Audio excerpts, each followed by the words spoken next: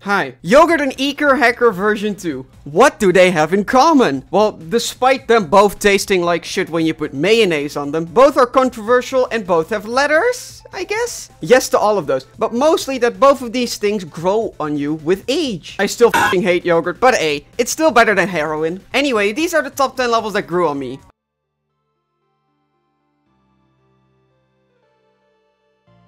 I've decided to give up on smoke. Please respect my family. Weed.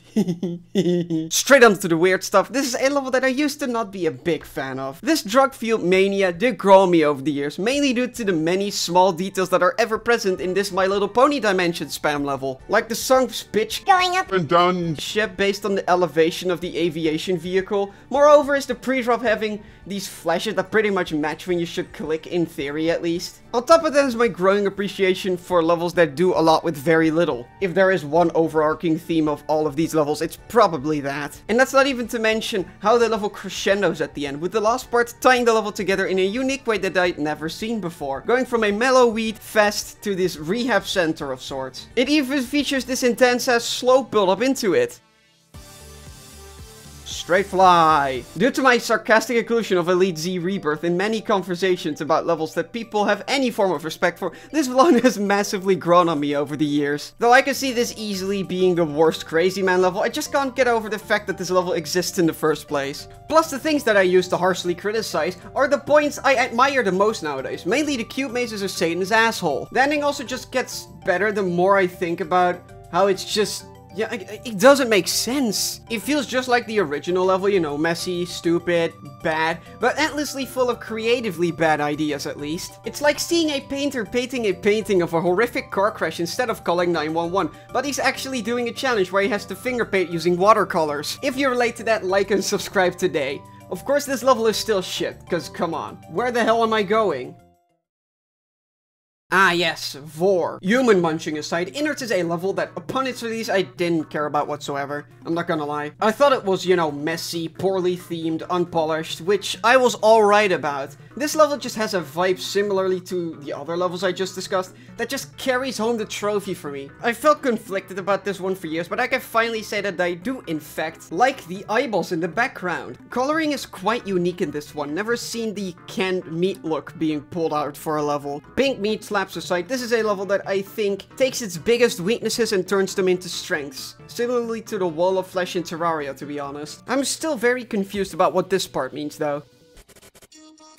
Wait, why did the level get hacked? Viruses used to be a very big problem, but with how lonely Gen Z apparently is, I think having some other creature in your life would help out most of us. I'm not saying this organism needs to, you know, commit genocide or anything, but at the same time, it's not necessarily a bad thing either. It's a great white flag. I was really on the early bandwagon for this level's sucking ass. I also used to think that pineapple on pizza was okay, so I've grown a lot as a person. I now love pineapple on pizza. Killbot is a level that grows on pretty much everybody that isn't a socialist, so naturally it would grow on me too. This is the quintessential memory level to most people that hate the color purple, including me. Though I do appreciate the mixture of blue and red more than my fellow murder AI enjoyers, I still think Killbot is the most iconic and classic memory level in the game. The theming is Killbot's biggest strength, besides committing heinous cybercrimes. It really feels like you're losing your personal data while watching or playing in the Matrix, especially nearing the end.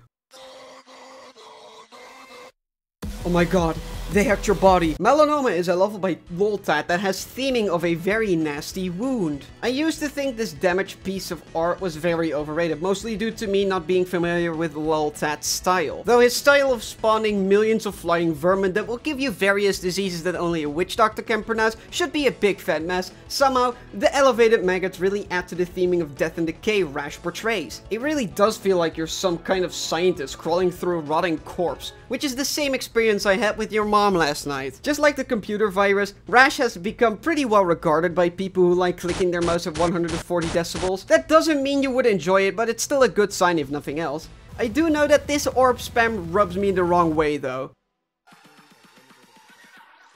Yay, time for a clean level. It washed its hands. This is such a fantastically aged design level. This is something I really only realized when I beat its younger brother and asked him for the Netflix password. Good choice, by the way, because the most recent season of Slugma Adventures was on there. Hell yeah. Macabre is just a level I used to dislike, or macabre, however the fuck you want to pronounce it. This is probably because a lot of people said it sucked dick to play, so I obliviously assumed that this means that the entire level is bad, even decoration-wise, which I've learned is absolutely not the case. Sometimes both can really suck. I think this level grew on me more so because I grew my own taste in levels and didn't just dick write shitty opinion YouTubers anymore, which I would strongly suggest everybody do, by the way. Don't listen to me. About the level itself isn't much to say, but that doesn't mean it's bad. It's just super clean.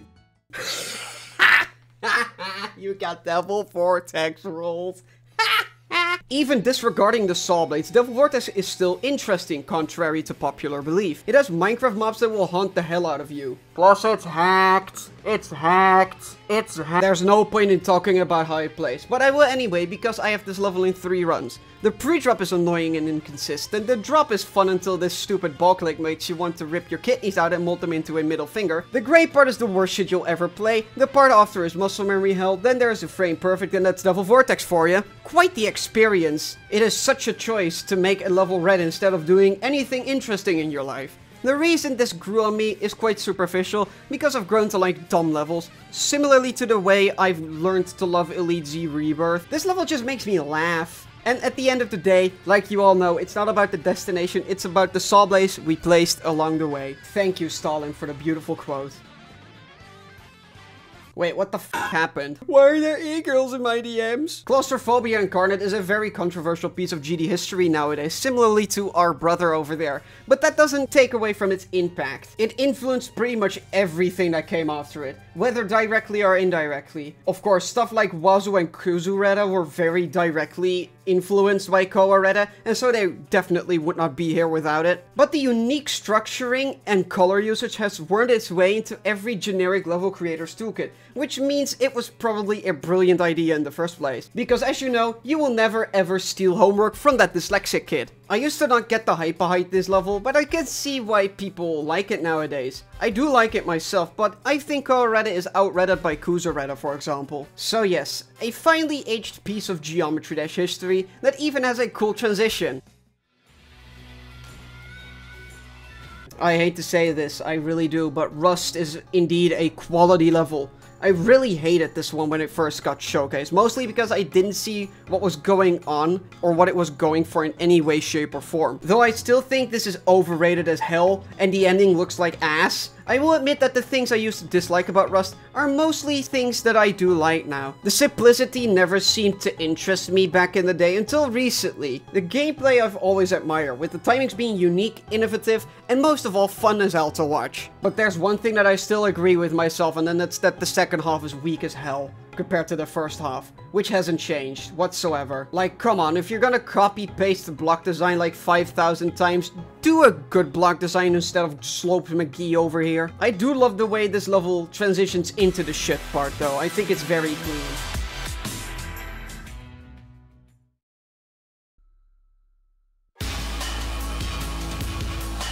Yep, this is the biggest one for me. A level that I used to think was like a 2 or a 3 out of 10 at best is now one of my favorite levels in the entire game. Partly due to it being very scary. This is such an atmospheric level that, while hard carried by the song, still has a lot of interesting parts in it. The level drags on, but that's to its benefit instead of its deficit for once. The atmosphere and the emptiness really gets to you when you watch this. I used to think that was something to be scoffed at, to be hated, but my brain cells have now finally started functioning. There aren't many levels that can effortlessly build up a landscape full of life without there being either life or a landscape, but this is one of them. This is like the only one. And it's also a very good jump scare, so that's bonus points. So there you have it. Quality over forgettability, as I like to call it. There will always be more levels that get added to this list, but that's for next time.